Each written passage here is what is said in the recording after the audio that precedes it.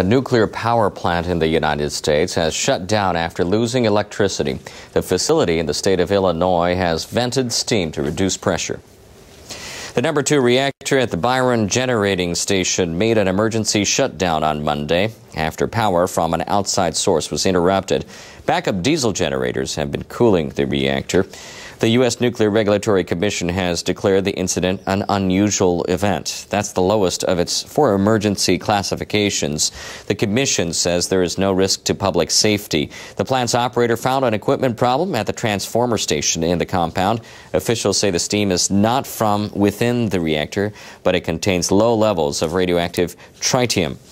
The station is located about 150 kilometers northwest of Chicago.